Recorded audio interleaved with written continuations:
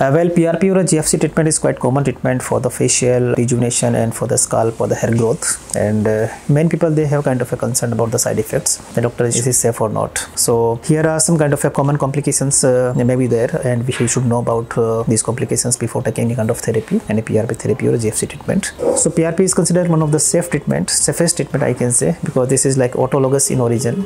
Autologous means the blood is taken from our body only, and then we are injecting in your body. So in that way, this is quite safe. And second, the time is very short duration. Okay, any kind of therapy that is like longer duration maybe have some kind of different complications. And third and most important part is the invasiveness. So this is very less invasive, means we are giving on the scalp, like we are going roughly 3 to 4 millimeter in the depth, and on the facial roughly 2 to 3 millimeter. So I can say all the parameters, okay, of the side effects are in favor of PRP. So it's considered one of the safest treatment. But yes, some complications may be there. Like first is called mild pain. So during the therapy and post therapy, some pain may be there. So during therapy, I try my best to reduce the pain, and for that I made a small video separately, so you can see how I am reduced the pain before the PRP and during the PRP. And after PRP therapy, mild pain may be there that can persist for next 2 to 3 days, and that can easily manageable with painkillers. Second complication, like mild swelling, especially on the forehead area, because we are just injecting some kind of fluids, and we are also injecting a kind of anesthesia, so that can cause mild swelling. That swelling will be persisting for next 2 to 3 days, and not any kind of aggressive treatment is needed, especially for the swelling part. The painkiller treatment will also reduce the swelling for you.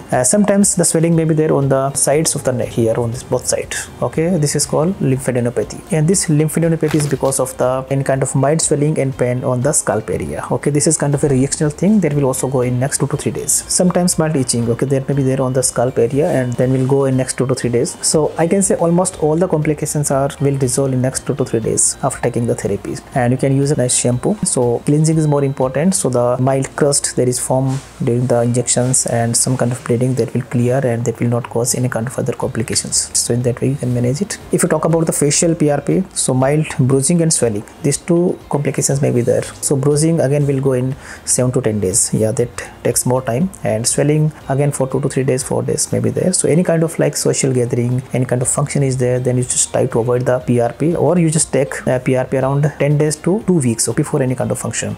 So any kind of mild complications that will be resolved before your important functions or important gathering.